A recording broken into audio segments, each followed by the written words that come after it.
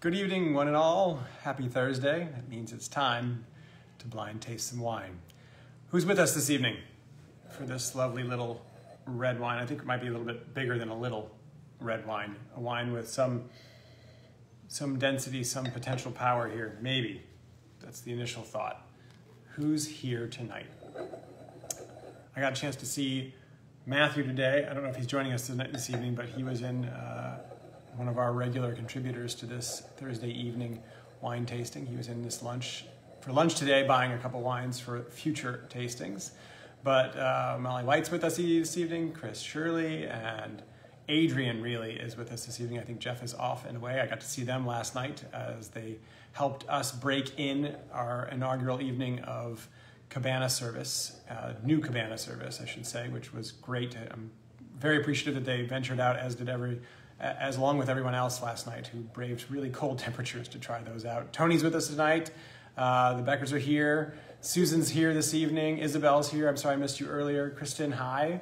How exciting. That's great. And Molly's here right now, which is really cool. And Kathy's with us this evening. Good. Kathy, pleasure to taste with you, of course, last week, Thursday, but also again on Friday with the Walshes. That was a lot of fun. And you nailed those wines, no surprise. Nicole and Stephen are with us. The Burses are here. Lorna and Craig are with us tonight. This is awesome. All right, guys, gals. Ooh, what are we doing? Looks like a red. Ha. And what do you see as you're starting to take this wine in? Zach and Megan are here. Hi there. Good evening. Klaus. Hey, man. Good evening to you. Sheila's joining us this evening. And Rob and Kathy are here tonight. I love seeing that little icon above your name, Robert. It comes out top fan, which who would have known, that we would have fans in this world of restaurants, but that's fantastic. And Matthew, yes, thanks for watching tonight and wonderful to see you. Rick Tagg is also watching this evening. I have to say, as a quick aside, Rick, everybody's a big fan. We were going over kind of a menu mix today. The menu mix is the percentages of menu items that sell on a menu. And Rick wonderfully contributed to one of the most popular lunch items that we have presently, which is the barbecue bowl. So we're serving barbecued pork and collard greens that are mixed with grape leaves, some stewed baked beans, and some of our cornbread pudding. And Rick's contribution to this fantastic dish is that he gave us some grape juice right off the press, which we turned into a barbecue sauce. So, and Chris is saying already that he had past tense. This one is a good one tonight, and that he had it already. So you finished it? Are you ready to, did you save a little bit to taste? You've had it with steak, which is a good call. I think that might be a great call as I'm smelling it more and more. And Jan saying, yum. Great. All right, folks, what do you see? And in Chris's sense, or Chris's perspective already, what have you tasted already? But let's talk about visual. For those of you that don't have it, it's pretty dark in color.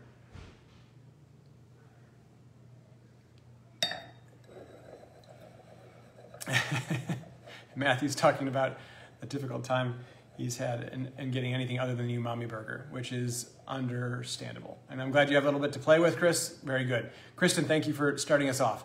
Deep purple, clear, yes. Craig's picking up on some raisin, some licorice, some cloves. Adrian's saying that she finds some ruby color here. Yep, I think we're in between ruby and purple.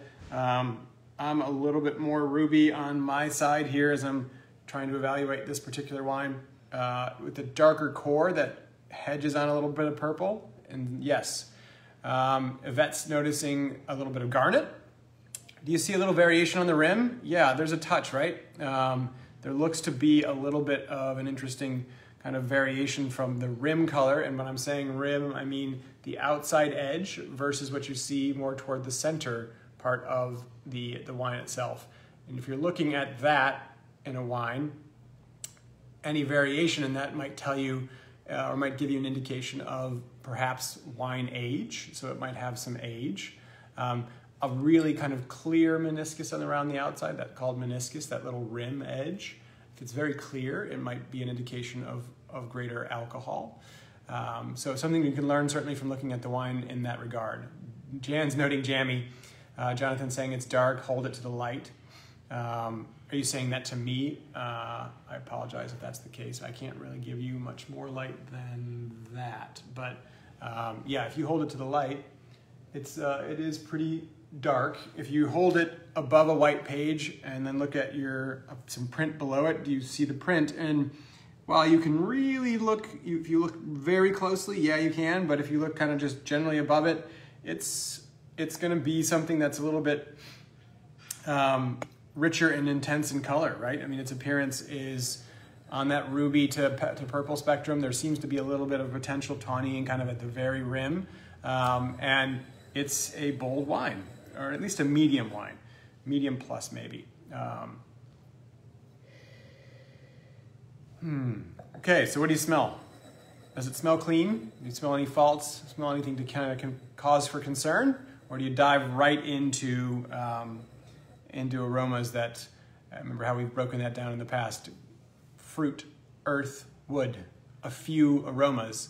Does it have fruit? Does it have earth? Does it have wood notes? So on the fruit side, do you smell anything fruited?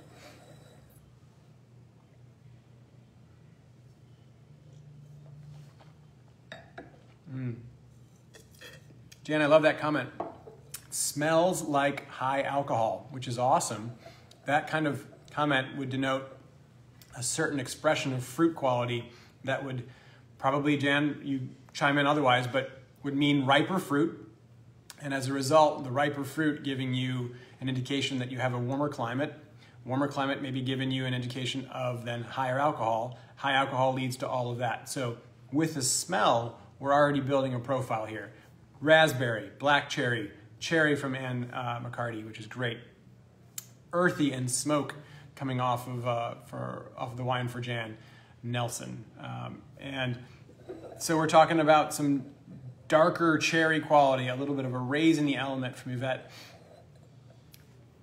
And Yvette, going back to kind of that rim variation and that tawny element, raisins might be an indication something of a riper climate, and maybe also potentially some age where you're getting a wine that has that variation and some of its fruit character is transforming into something a little bit more dried. Black cherries, vanilla, some pepper, not black, more pyrazine pepper. So bell pepper kind of quality, like a green bell pepper perhaps, is what Kathy's noting. Craig's asking figgy, and that's an interesting call too. So a little bit of fig element coming back into this particular wine, yeah. All right, let's taste this and see. But before we do, actually, I should pause. Are you smelling anything earthy? I mean, and we got a little bit of earth before, but earthy, fruit, earth, wood.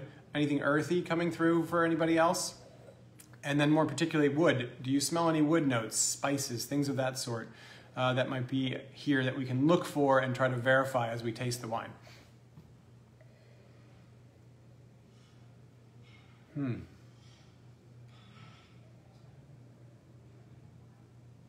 Perfume coming from Rick.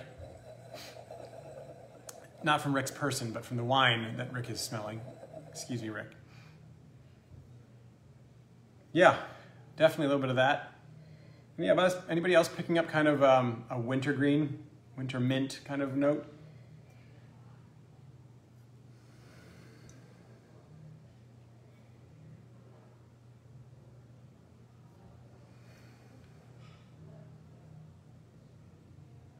Are you smelling oak? A tiny bit of charred wood from Susan. Jan's picking up a little bit of oak.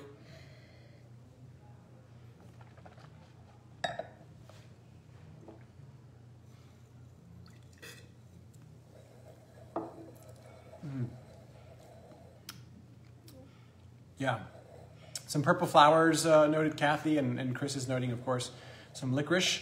Cedar from Adrian. So wood elements that are present on the nose. All right, taste it. If you haven't already, or if you have already, go ahead again and taste it, and let's go through, see if we can't pick up some of those fruit characteristics on this, and if the oak showing through. And for me, I just tasted a little bit, and yes, there's a definite presence of some oak and some fruit tannin here.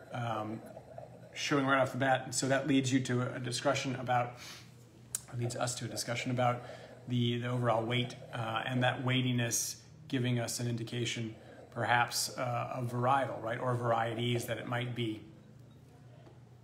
Chris is saying this evolved quite a bit since it's opened about an hour ago. Yep.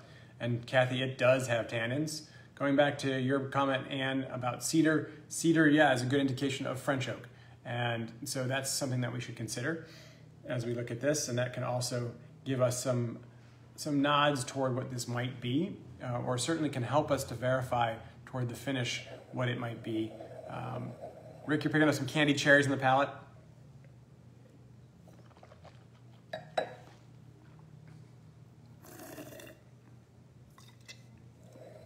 Kathy's concurring with Chris about the changes. What kind of changes are you guys experiencing?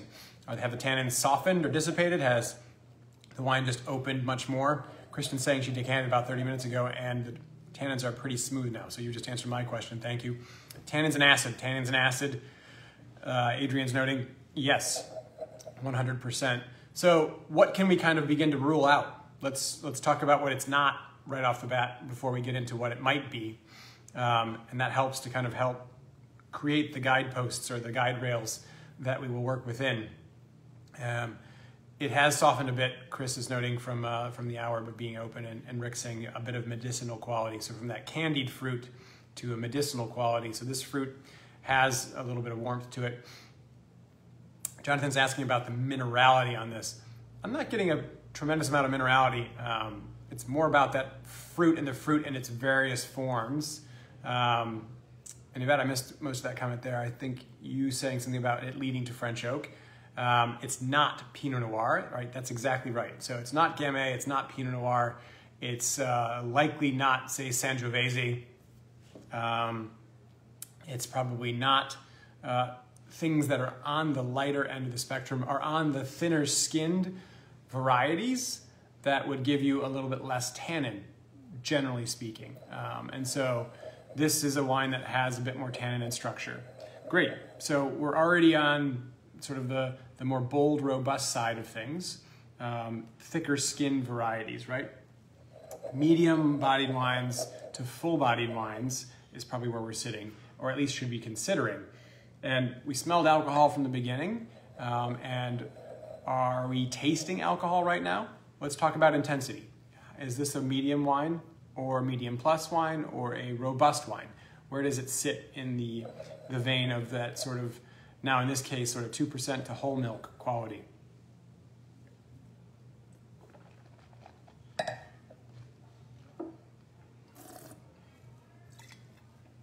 John, thank you for that. 67 Chevy minerality. And I love that you're playing this from one of our cabanas. That's awesome. Yeah, this is a Malbec or a Zin kind of level of intensity. I think those two varietals we should be considering. Medium to medium plus, Chris is noting in terms of intensity. I think if you're able to separate the tannin from the actual experience of the wine, maybe it's a medium weight wine, but the tannins are a bit more aggressive, more powerful, right? So maybe medium plus tannins in a medium weight wine. It's warm, that's for sure. Melanie, you noted that right. And Robert, yeah, medium body. Jeff and Adrian, a medium wine.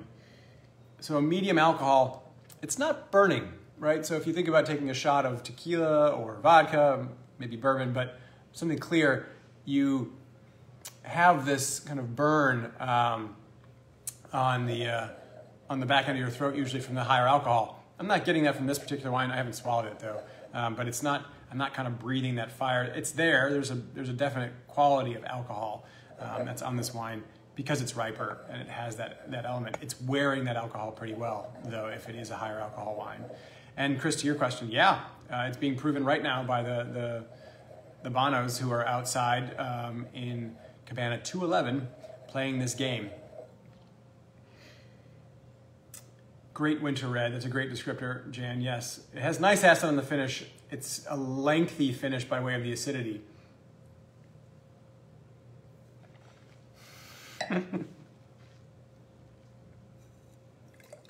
Peter, we did not give you a DRC. We can rule that out. We're pretty amazing. I think we're great folks and we're very generous of spirit for sure, but I don't think we could be that generous. And probably not get enough of it to be able to dole it out in this setting. Domaine de la Romanie Conti is what we're talking about in the way of DRC, a wine from Burgundy that makes some of the best, highly regarded, and most expensive wine on the planet. Mara's watching with us this evening. Hi, Mara. Welcome. Excited to see you with us this evening, too.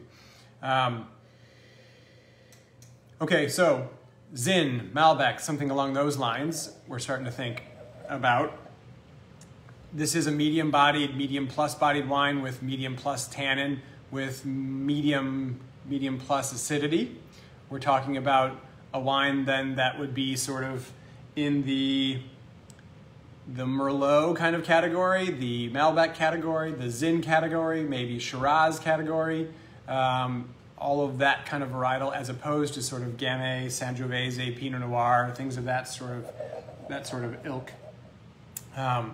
So, Kathy's throwing out there a Bordeaux grape. Yeah, I just threw out Merlot as an option. We could be talking about a blend. And how do we kind of parse out blend versus single varietal? Where do you think this wine falls, and what do you know about this wine from tasting it that would indicate varietal or multi-varietal or blend?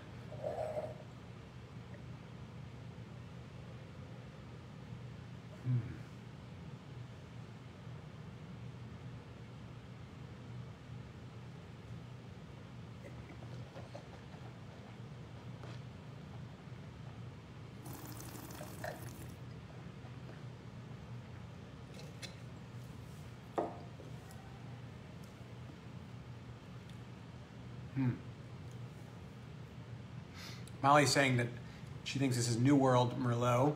Isabel's asking about Petite Syrah, or saying Petite Syrah. That's very interesting. Yeah, you could get Petite Syrah, you know, dark character, maybe a little bit darker than this. The jammy elements and the fruit character is very interesting. So we're all over the map with this one. This is good. We've got Old World thoughts from Chris. We've got New World quality from Molly and others. Robert's thinking it's varietal, it's pretty straightforward. I think that's probably true. I'm not picking up a lot of dimension from this that would usually indicate a whole series of different quality flavors. Malbec was another Nebbiolo. So there is a lot of tannin here. Nebbiolo would be an interesting call, maybe a New World Nebbiolo. I don't know if this would be Old World. Chris is throwing out Garnacha or Tempranillo, so Spanish production, giving you that. So this is where that Spanish production, Garnacha certainly from somewhere else, Tempranillo perhaps from somewhere else other than Rioja, because Rioja would probably give you more of a signature of American oak, and that cedared element would be more American, although there are some producers using small French barrique, the smaller French oak barrels. We had a little bit of raisin character, which would potentially take you to Spain. Could also take you to Portugal. Remember way back when we had a little Portuguese red, Douro red, that definitely showed some more of that raisiny character. Rick's saying Petite Verdot blend. That would be really neat and interesting. It's more elegant than power, Susan's noting. So yeah, it's starting to change a little bit, right? I'm getting more than just the fruit aroma. It's 7:18, so it's beginning to change a little bit ahead of our typical schedule, where 7:22 to 7:24 the wines begin to evolve and change. I'm getting a little more earthen element on the nose right now.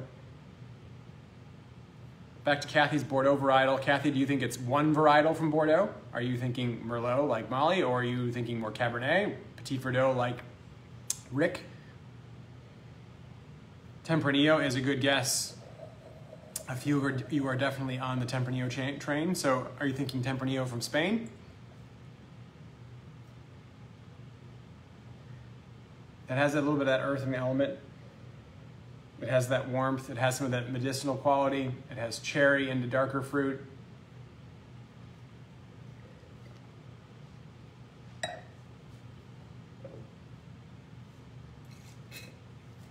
Yeah.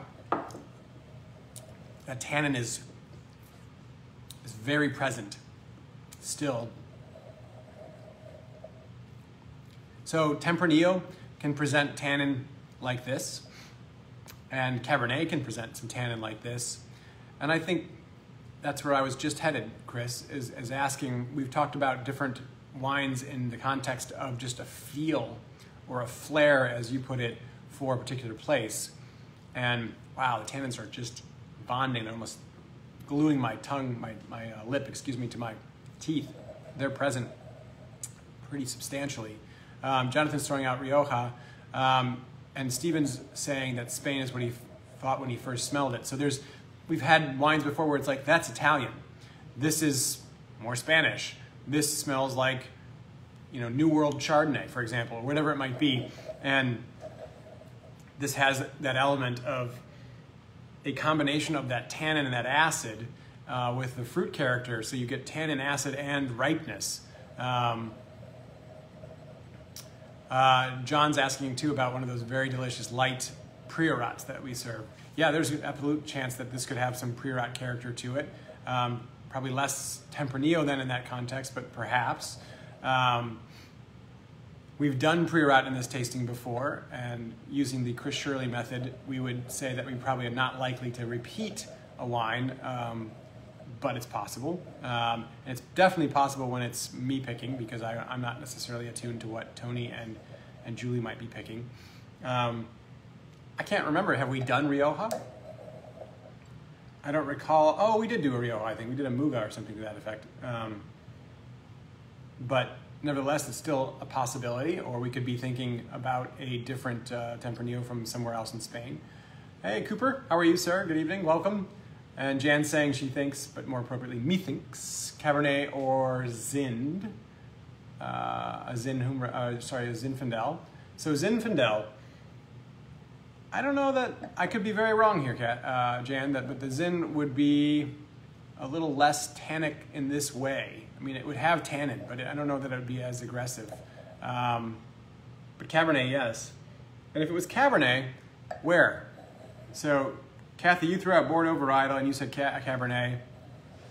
And if it was Cabernet, but not from Bordeaux, because it wouldn't come as a single varietal really as Cabernet, where would we go?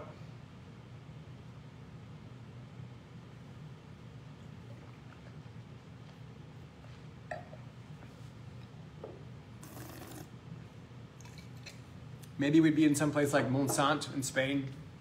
That would give us Tempranillo and maybe Garnacha mixed in. That's a good call. Adrian, yeah. And it kind of references back to Chris Shirley's point about Grenache. Monastrell, that's a very interesting call, Nicole. I mean, Stephen.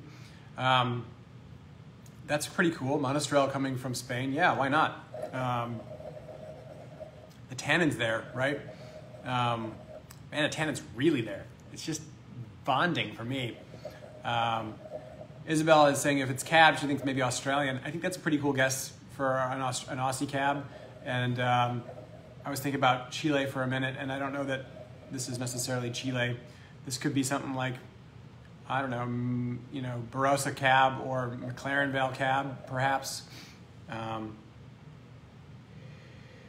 Kathy's liking the Spain call, and we know the rules of this trade tasting. If Kathy likes a particular call, we should probably go that route. I've defied that in the last few tastings with her, and I've suffered the consequences. So, which then brings Jan back to Shiraz. So if it's Shiraz, do you get any black pepper? Do you get a little bit of that leathery element? Do you get some smoky meats? I picked up on that winter mint, kind of wintergreen for just a second, but it's not hanging as much in this wine.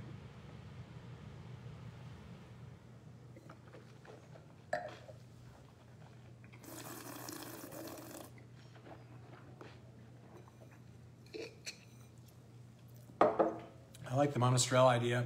I like the Spanish Red Call too. I think it's kind of a wine that has potential here. Kathy's saying with Monastrell, she thinks you'd expect a little bit more meat. Yeah, I'm not picking up a whole bunch of meat there either. Chris is definitely leaning Tempranillo. So either leaning Rioja Tempranillo, Chris, or something else. And Robert, you're correct in noting Kathy's our muse. No pepper. Yeah, I'm not getting about pepper here. So pepper sort of takes away Syrah, or puts Syrah kind of out of the camp, but it doesn't necessarily take away Grenache or Garnacha.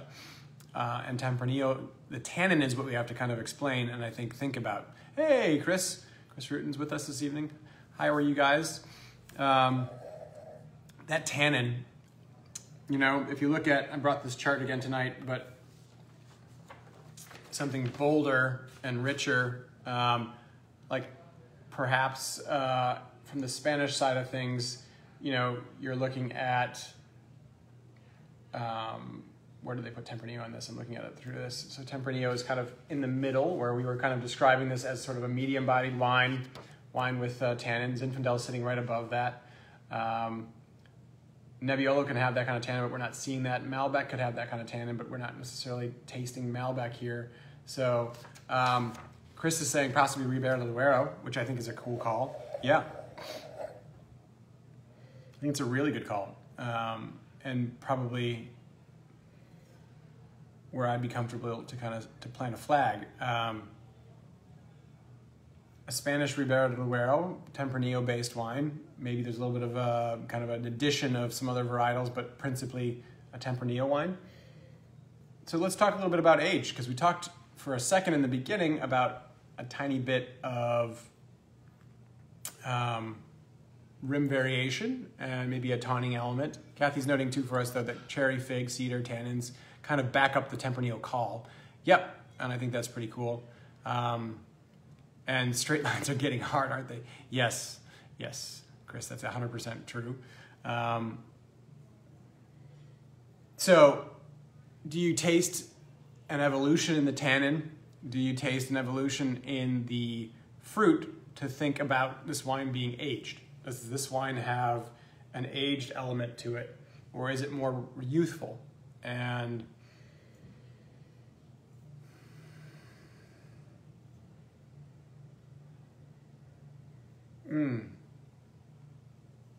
it smells and pretty much tastes more youthful. And Molly, thank you. I understand you have to go. They were doing this in the cabana, as I mentioned, and they were doing it with their young daughter, who's awesome. She's a great guest of ours. We'll see you next time, and hopefully do this again. Yeah, Robert, you nailed it. I think it tastes, or it has a tawny rim, but it tastes young. I think that's the case. And Craig, yeah, 3 to 5 years. So Chris is also noting that 4 to 5 years old. Yeah, it has a room to grow and room to kind of work those tannins or integrate them. Those are still pretty youthful and powerful in this case. So yeah, let's talk about 3 to 5 years. Puts us probably in something like this, 2018, but really more likely 17, 16, maybe 15. It's got some power. I like the 16, 17 call on this.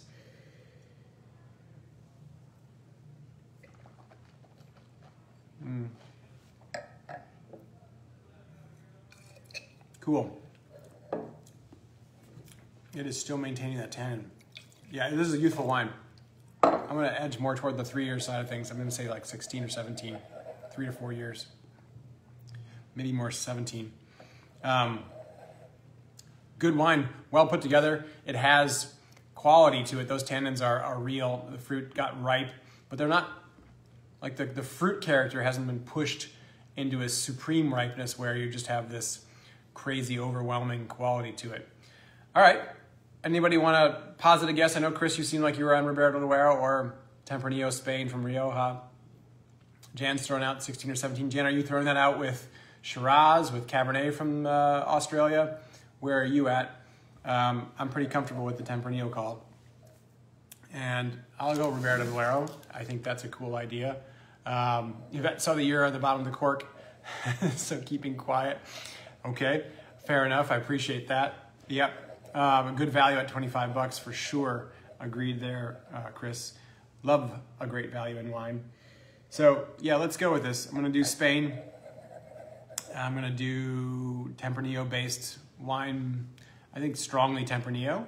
We'll say 2000 and I think with the youth of it, I'm gonna say 17. And I like the regional call of Ribera del Duero.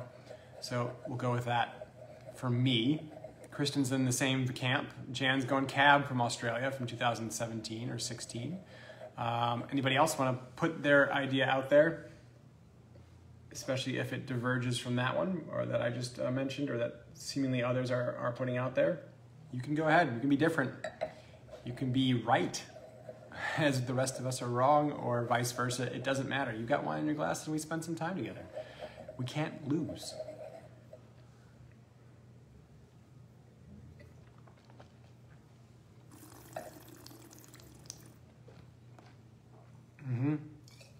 It's just getting more and more interesting.